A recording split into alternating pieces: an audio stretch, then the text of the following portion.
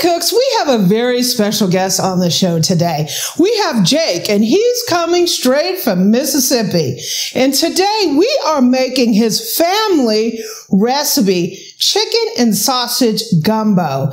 This is the real deal, folks. We are going to learn today how to make a true Cajun gumbo, and Jake is going to show us how to do it. So, welcome to the Amy Learns to Cook kitchen.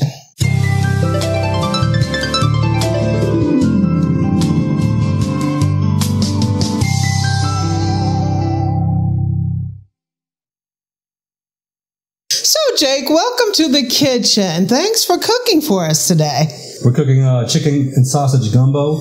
Yeah, so he's a master at cooking gumbo, and this is his famous recipe, right? Straight from Mississippi. So what we're doing with this gumbo, we're starting with the rotisserie chicken, right? Right, I bought 2 rotisserie chickens, deboned it, and we're going to make a bone broth from that, and we're going to put it in this pot and boil it. And while it boils, we're going to take some other steps in the process. Yeah, so one of the ways that you can make a faster gumbo is starting with the rotisserie chicken. And what Jake did is he cleaned all the meat off it, and we basically have the carcass. So we're using some commercially prepared broth, and we're going to be using these bones to flavor that broth, right? So we have our stock pot here boiling, and Jake's going to go ahead and put that in, right?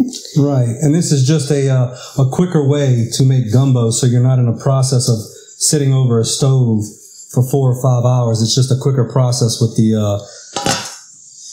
rotisserie chicken and not having to boil your own chicken and making your own broth. It's just a quick 2.5 hour gumbo recipe. Yeah. So if gumbo has intimidated you, this is a great place to start because we're taking a rotisserie chicken, we're making it quicker, we're using commercially prepared stock, and we're going to be flavoring that stock with the bones from the chicken. So what we're going to do is we're going to be moving this over to the cooktop so we can start the next part of the dish. So we'll be right back. Okay, cooks, let's get going. So what are we going to do first, Jake? We're going to take this sausage and we're going to put it in the pan and we're going to sweat the oil off the sausage to make like a burnt to it. And then we're going to pull that off of there after we sear it. And then we'll go to the next step. But we can go ahead and dump the... Okay, so we have some andouille sausage. Ooh, right? And first step, we're going to obviously brown off this sausage. So it's nice and not crispy, but... Right, we want that nice burnt... caramelized flavor on the sausage. So it's not going to take too long, so we're going to... we'll be right back when this sausage is ready. Wow, that's looking amazing. Oh, yeah, you hear that sizzle? It's browning real nice. We're about to take it out of the pan and start with our holy trinity and our seasoning. It's like a poor man's Spam right here. Oh, my gosh, like fried bologna, right? Yeah, that's right. See those little brown bits on there? That's what you want. Yep, you want to sear it real good, but you want it cooked thoroughly. So we're going to go ahead and take this out. And we're going to move on to the next step. Mm-hmm. I think it's burning the spatula. Whoop. Get you a little bit of fried finger in there, huh? Fried finger, yeah, right? That's more flavor. That's your secret ingredient. Yeah, savor the flavor right there. There you go. Mm-hmm. You didn't see this, though. Oh, yeah. I couldn't take a little space. It ain't no hot balloon. It's too hot. Okay, we have a whole bunch of butter. That's right. Woo! We was going to do half, but the spatula... You want to put a little olive oil in there? Yeah, we can add a little olive oil in there. So this will raise the smoke point a little bit? Wow. Coats the pan, keeps it from burning. What we got here cooking, we got 2 sticks of celery, 1.5 onions, 1 bell pepper, and we got a clove of garlic. Yeah. 4 or 5 cloves of garlic. But we're going to add all the green and the onion and leave the garlic for last because we don't want to burn the garlic. The garlic's the last thing you want to cook because you don't want that burned garlic taste in there. So this is what's known as the Cajun Holy Trinity, huh? That's right. So some of us have seen like a Holy Trinity maybe as a mirepoix, which it's a little different because it has carrot. This is similar, except it's bell pepper instead of carrot. So we're going to go ahead and keep that onion off. Yeah, what we could do is we could take this right here and just, we're going to take it and flip it all off the paper right in there.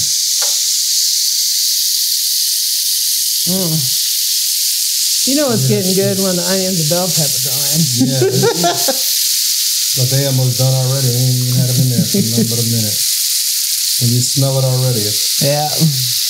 And like I said, we're going to leave our garlic until the last, right before this starts browning. Yeah, garlic will have a tendency of burning. Like it's doing right now. The butter got too hot, but it'll be all right. So we're going to go ahead and saute this until it's translucent. Okay, so what are we doing next? We're going to use some olive oil, 1/3 of a cup, and then we're going to use 3/4 of a cup of flour. It really depends on, how long you want to sit in front of the pot and cook roux. Okay, so we're making our roux, right? This is a foundation of gumbo and also a lot of other dishes is the roux. Don't be intimidated by roux, right? It's just getting it to the right color so you bring that richness into the stew or into the gumbo. And keep it at that right flame also, because if you higher the flame, you're going to have to sit here over the pot and keep cooking it. You're not going to be able to walk away. So you get your nice flame. Once you get the roux and you pour it in there, then, adjust your flame.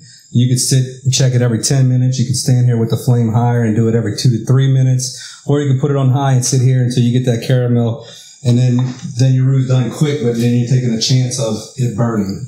And then, once it starts to get a little hot, you let your roux get a little hot. That's what it's doing now. And then you take your flour and you pour your flour in there. When you first pour it in, it's gonna, it's gonna look like it's caking up, but it's not. It'll come to, see how it's starting to swivel, look like rising dough. That's what you want it to look like. And even though it looks like that, you're gonna break it down. And if it's getting to look like that, you can add a little more olive oil if we have to. Yeah, you got a little more olive oil. We'll add a little more to it. Okay, so we're going to put a little bit more olive oil. Yeah. Just tell me when. Go. That's good right there. Okay. You see it's getting that nice look to it. So a roux is sort of like fundamental to gumbo culture, right? Right, absolutely. Once you learn the technique of making a roux, you can apply that to a lot of different dishes because it's a basis of a gravy, right? So your roux is going to develop over time. One of the things you'll notice now is, see how blonde that roux is? That's kind of called a blonde roux. And this would be the basis of a white sauce. So if you're making biscuits and gravy, right? Right, biscuits and gravy. Or a white gravy. You would use a blonde roux like this. So you would cook it maybe a little farther than this stage, but you want it to be this sort of color. As the roux develops, it's going to develop more color. So it's going to get darker, it's going to get amber, it's going to get brown, to the point where it's going to be dark like chocolate, right?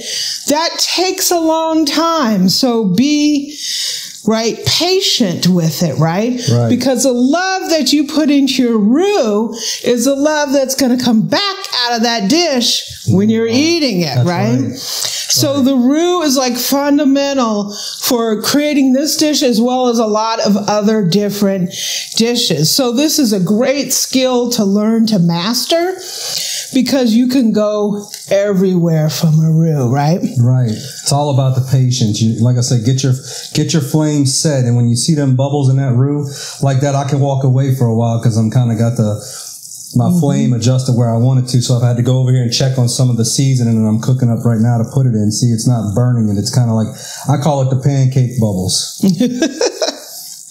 And once you get them right there, you just stir it. I'm able to walk around. Like I could set it down like here and walk over here and check on the Holy Trinity while we're still cooking that up. But like I said, the gumbo is all set on this fundamental roux cooking technique. It looks like pancake batter. Well, yeah, it does. It does. See, if you look at it, it's starting to really just getting to that, starting that caramel. Now, you can always turn it up, but you're going to have to sit here and you're going to have to cook it faster where you're scraping the pot like that. Here, you see it's kind of like it's not burning and it's closing up. You know, if that's a good temperature right there, probably about, you know, not too low, but right in between medium and low. And if you look there, you see it's starting to caramel at the bottom when I'm swiping. So, I mean, you got your pans heated. It's kind of like cooking bacon, you know, you find that good temperature and you can walk away from bacon and your house ain't gonna catch on fire. So we will be back as the roux develops, and we'll show you the stages of the roux and how far we need to take it for a gumbo. So right now we're at the blonde stage. We'll be back as this caramelizes. So Jake, I see we getting a little bit of color to it. Yeah, that's just that heating up. That's what it does to it. You know, I had to actually turn the flame down a little bit because you started smelling it. I mean, that's where, you know, you got to stand at the pot and know what you're doing with the flour, because if not, it gets that too. Even at a caramel stage, you can burn the flour and then you'll have that burnt taste. And then after that, you just throw it away and go buy the store-bought gumbo out of the jar. And we'll try this again when you're ready one day, you know?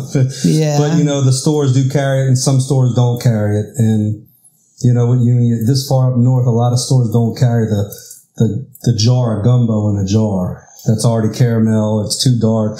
Me, I like to roll the gumbo right past caramel, right in between the caramel stage and the dark stage. I like that light because it's a chicken and sausage gumbo. And when it starts to come together and you start to put all the seasoning, you know, the flour will accept the tastes and the spices when you get it up and boiling and into that good gumbo flavor. But yeah, it's starting to caramel real good. I turn the flame down. You have to turn it off. Yeah. It did. It turned on. Look at that. Well, it said it was on, so I'm like, yeah, what's going on here? But you know, you want that when you circle it. You want that. You don't want to see it burning. You want to see it actually coming back together. If it ain't coming back together, then the pan is too hot. Right. So when you scrape across the pan, it'll come back together. Right. That's what you want to see. Now, if it ain't coming back together, that means you got the flame too high. Okay. And, you know, and then if you got it high, and as long as you're doing this, then what you're doing is you're not letting it get hot enough, but it's hot enough, but it's going to burn it if you don't do that. So doing this when you got it high, it's actually going to help it. But like I said, low and slow is going to get your best results.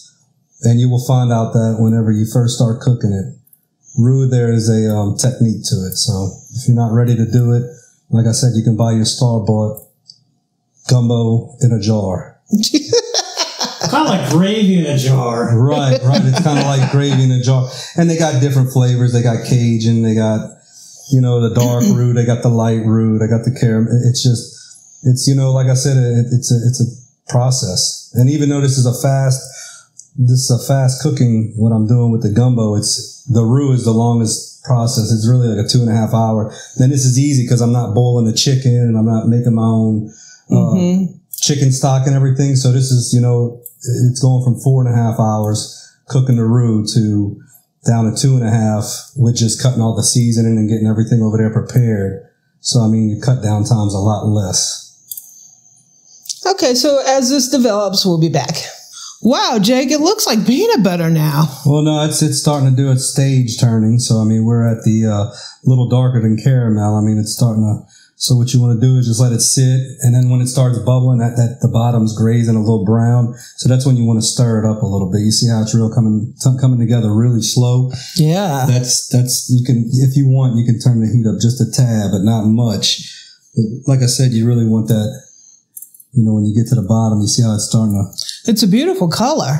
Right. It's going to get prettier than that.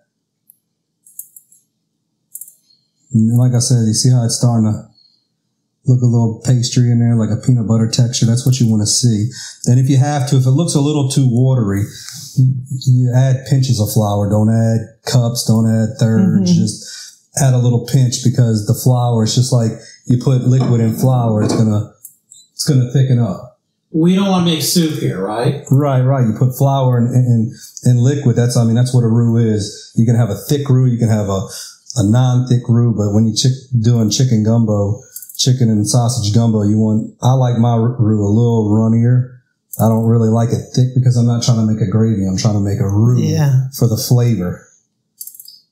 And that's what we're looking for. So I turned up the heat a little bit, and I may add a pinch of flour. Don't know yet. I'm not to that stage of adding, but like I said, you want to see them bubbles in that flour. That's when you know you're getting what you're looking for.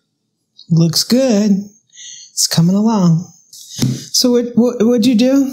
I added 2 or 3 pinches in there, and what it did is it thickened it up a little bit because I noticed had a little bit too much oily run to it. So what it does, it just thickens it up so it'll give it a little more of that browning texture, and just keep the flame at the same and just keep going with it. You'll always have to tune it. You know, I don't think anybody can make a perfect roux without tuning it the way, and everybody does it different. So if you want to tune it, you don't have to. If you want to stand here and keep cooking it to the likes of your gumbo, then that's fine. But you put a little more flour in there so you don't have that oil-based gumbo instead of a roux gumbo. And we're also not making cookie dough either. Right. This ain't chocolate chips, you know. We don't want the oil because it'll just sit on the top of the soup. Right. You see how behind the traces of the turn, you're starting to get that stick to it. That's coming along. That's getting our browning. Starting to turn right into that. Starting to get a little darker. It's looking good. Yeah. I think we're in for a treat. Congratulations. You just got the peanut gallery involved. Yeah, the peanut gallery just perked up. Exactly. We can actually code this with, Snicker caramel bar, It's just... No, it looks nice. Right. Looks pretty. Yeah, so see what I was talking about, the pancake bubbles, it's starting to come along. What you do is you scrape it up and you see how it's turning brown. Mm-hmm. That's why you don't want to let it sit there too long. That's why you want to stay stirring. You see the brown? Yeah. Now you go back to stirring. It's been sitting there for a minute. You come around here and you get it stirred back in pretty good. You see how the oil's cooking out of it? You want to get all that oil back in there. Right. And now you see how the pot's hot because you're not circling. So what you can do is you see how you get that hot. You just turn the flame down a little bit. Do you tend to have to stir it more at this stage than you do at the beginning? Well, once you see how the pot got, how you see a little steam, once you get to that, once you feel that, then yeah, because what's going to happen is then you're going to burn it and you'll get that burn. But see, if you go back to let it, you see how it's got a little paste to it? Mm-hmm. Yeah, you want to stir it. You don't have that smooth look no more. So, and as you look, it's starting to make its way into that dark. You see how it's starting? Yeah. It has a little side like streaks of the chocolate. Right. See, the heat's starting to bind it together and starting to make it turn its colors, and it's starting to hit that right temperature and heating element. If you get distracted because you got all this wonderfulness over on the cooktop over there, you got to run back here really quick and start stirring. Right. So what you could do is, like I said, if you're going to over there, you just turn it down. Turn the flame down the back where you can go over there and do your stirring over there and come back and check on it. And that's what happened. I was over there cooking and I come back over here. And you didn't kill it. No. It was pretty. No, it goes back. It's all flame. It's all, techniques. And, it just takes time. So don't go and think you're about to make a roux and it's going to be right down the road. Oh, I'm going to be done in 10 minutes. That's not. I got news for people. This is like grits. There's no such thing as instant roux. Right. If you want that, go get the McCormick's gravy mix. And add a little Tony's. So it's really starting to develop. Right, it is. It's starting to get that. Well, we're almost to the point to where, this is the way I like it. Maybe a couple more, maybe another 5 minutes. And this will be ready, but you just let it sit there with the flame. It's like the muddy water in the Mississippi right now, right? Call it a dirt pod. It's almost like a cow patty color. So do you take it all the way to the chocolate stage, like dark, or do you do it? See, it's starting to brown now, so I'm going to take it a little bit light, a little bit more darker than this, and then we'll start adding all our seasonings and everything, and starting to really get into the... Does it kind of depend on the meats and stuff that you're using in it? So what I do is I like to fry everything and boil everything over there. And then what I'll do is I'll come put the Holy Trinity in here and I'll put the sausage. And then, I'll pour a little bit of, whether it's a chicken broth or I'll boil my own chicken broth or and I'll let it sit in there. And what I do is I'll let it sit in there and absorb all the flavors. And then that's once you get ready to your last stage, you put your chicken in there and then you're going to let it sit for an hour. But we're not even there yet. We're at the cow patty stage. Well, it's looking good. Oh yeah, about another 5 minutes, and we'll kick it up and show y'all what it's gonna look like right before we. But yeah, it's getting that nice brown. Yeah. You know, almost like a whatchamacallit candy bar. They're trying to figure out what's going on. See how I opened it up and it's got like brown hints burnt to the flour? That's what the flour does, burn the roux to bring it to your taste. So you keep flipping it. See how it's got the brown in it? Yeah. See how, and you just, there you go, you go back to stirring it. You see how it's starting to turn into a paste. That's what you want to see is that paste. When it gets down to that, starting to look that paste color, that's whenever you got to start, stirring it more because, yeah, it's going to start turning a darker color, but it can also burn it. So you can turn your flame down if you want to stand up a little longer. Turn your flame down and keep stirring.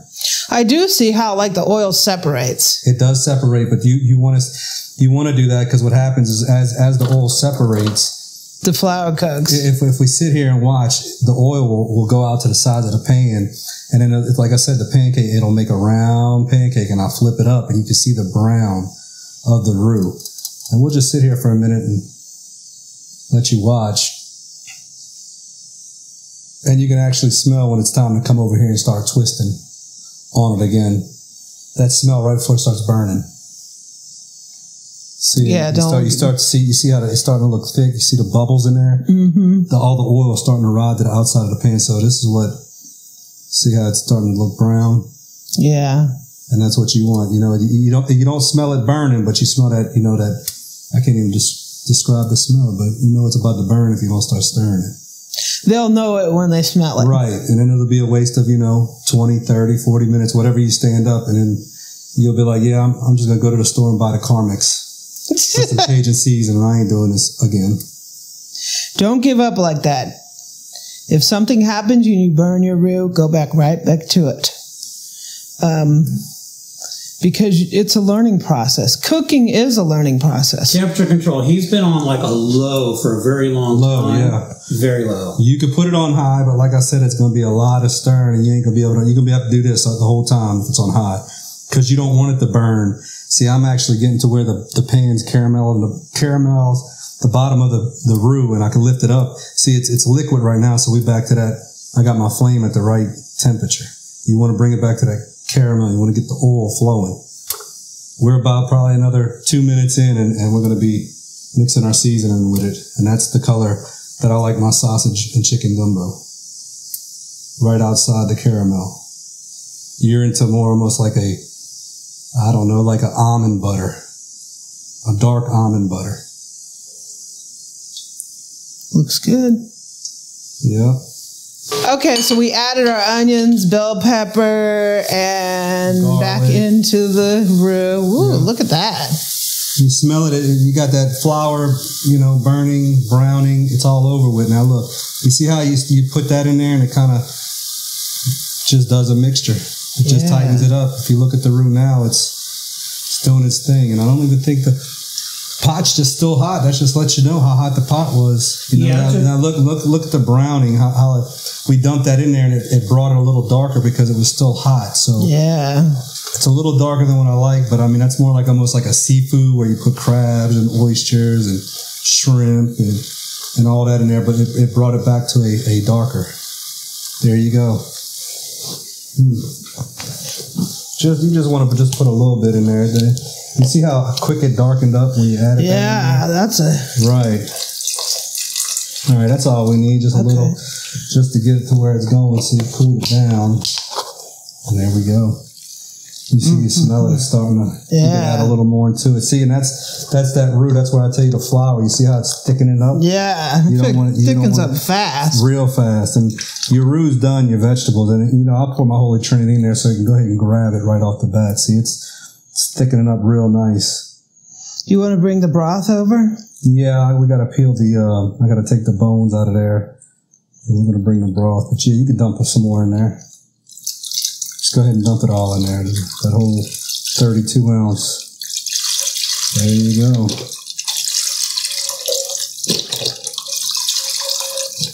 All right. You're saying that flour is going to grab all that liquid? It's getting to the stage where you want to add enough to where that flour, you keep the flour, you pour your holy trinity in there, you let it turn a little darker, but you see how you got that liquid in there, turning it back to that caramel look. So you want to keep stirring it like that. We got the flame on it, so it's going to break that flour down. And that's, we got our, where I took the two rotisserie chickens and I, did more like a bone broth. I put it in there and kind of broke the flavor of the chicken out of the bone. So what we're going to do now is we're going to remove them two, chicken stocks out of there, and we're gonna put the rest of it in here. Let's see how it's got that nice caramel look to it. That's what I'm looking for with chicken and sausage gumbo. And seafood gumbos, I like to go a little bit darker. But that's what we have right now. We can go ahead and add the sausage in too. So yeah, we just showed you from pouring a little bit of liquid, how it was still had to like thickness to it, but you see how it's starting to thicken up again. And that's what I said. It's just a process you got to go, and we're going to transfer this over to a bigger pan here in a minute, and we'll just go from there. Right. Okay, we'll do that, and we'll be back. Okay, so what did we do, Jake? We transferred it into a bigger pot because we're going to add the bone stock that we put on the stove earlier, and then we was letting it get done, but now we're going to add it in. If you look, it's still kind of a little thick after we added that 32 ounce. Now it's still like a gravy type, so that's still too thick. And like I said, I like it with a little more water to it. So we're going to add this bone stock to it. We're going to see what it looks like, and after we add the bone stock to it, we're going to add it in there, and that's why we're going to let it cook for a little long, and we may have to add another, you see now it's a little watery, so that's good for right now. And we'll let it simmer for 45 minutes, and through the simmering, we will add, or we'll just wait for it's done and go ahead and eat it. But this is what we're going to do. We're going to add 2 tablespoons of salt, 2 tablespoons of pepper, a pinch of cayenne, 2 tablespoons of onion powder, 2 tablespoons of garlic powder, and to your taste, whatever Cajun seasoning you want, Tony's, Louisiana, Slap Your Mama, and the list goes on, 2 tablespoons of that. And then what we want to do is we want to stir it up. And after this, we're about to add the chicken and let it sit for 45 minutes, and we will be back to let you know how this turns out. So we're going to put the chicken in now? Yeah, we're going to put the chicken in now. Okay, so now we're going to put the chicken back in. The deboned chicken's going back in. The chicken and sausage gumbo. So even if you don't have a rotisserie chicken, you can just take a whole chicken and roast it in the oven? You can roast it. What I usually do, you can take the chicken, leg quarters, and boil a whole bag of them and make your chicken stock from right there and let it boil while you're mixing your roux and cutting your holy trinity up. You can be making your own stock instead of using sodium-free stock, whatever your choice, however long you want to stand in the kitchen for. But this is just a simple 2-hour roux when you do it, and it's real fast, so... Hope you enjoy the recipe or enjoy what I showed you. And it's going to taste good. So now it's going to cook for about 45 minutes. It's going to combine all those flavors and get yummy, right? Yummy. So we will be back, and we have something unique that we're going to be serving this with. It's sort of a regional variation. Right. It's what Southern Louisianans use with their gumbo. Do. Yeah, that's what we do. So... this is going to get tasty, and we'll be back to eat some gumbo. So look at the gumbo. It looks amazing. We're ready to plate it up. Are you guys ready to eat? Yeah. Come on. All right. Okay, cooks, it's gumbo time, right? We're all ready to go. And Jake has his world-famous potato salad in here, which is kind of unique because I've never had gumbo with potato salad, only rice, but it's like a regional thing, isn't it? Yeah, it's a down south thing. Some people like rice, but I like using potato salad. Ever since I tried it, I've never put rice back in it. And I can't say... that I took a little taste, and trust me, it's amazing. So we're going to put the potato salad in first, right? Right. Or you could do either or, but I mean, I like to put the potato salad in first. And then what I do is oh, yeah. Take the chicken and pour it right on top. And then come over with some chives. Look at that. That looks amazing. Yes, it does. That's the way I eat it, man. Chicken gumbo with potato salad. We're seriously going to have a treat here. So let's grab some utensils so we can have a taste. Okay, cooks, it's gumbo time. So we have our amazing chicken and sausage gumbo here. Started out with a really rich, delicious roux. I think that's like the key, right? Yeah, absolutely. That's the base. That's the foundation of gumbo is the roux that you make. And so we have nice tender chicken, we have delicious sausage, and we have his very special potato salad, right? Yeah, it's a recipe. He won't tell me what that is, but I did see him put bacon in there. So right, it is good. So use your family's favorite, right? Right. So, yeah. That is so good. So good. I surprised myself with that one. I mean, you cannot go to a restaurant. You can't buy this in the store. If you want great gumbo, you have to make it yourself. Yes, and it is so good. It's worth spending the time to develop that roux. Wow. It's just the taste. You're looking for that taste. Yep. And everybody won't acquire it on the first go. It's going to take time. It takes time to learn to make that gumbo. The roux is the hardest part. Everything else is peas and carrots. The gumbo masters have made it like 100 times, right? So if you don't get it right on the first time, please try again. Because when you develop that skill and you make gumbo the way you like it, there's nothing like it. No, there isn't. And every time it'll taste a little different every time. I mean, a lot of people season theirs to teaspoons and half a teaspoon. And I did it this time, but usually got cans and salt shakers and cayenne pepper and everything running every which way. And so I just went ahead and gave y'all a estimate of what y'all need to use. And it's a mild gumbo. It's not too hot. Family will enjoy it. Delicious. Perfect time of the year. This is comfort food. Yeah. This is comfort food at its finest, right? Yes, it is. Thank you, Jake. I appreciate it. We are on our way to eat some gumbo. Thanks for joining us. What about us? You all can have some. Right. Thanks for joining us. Got it on the front of me.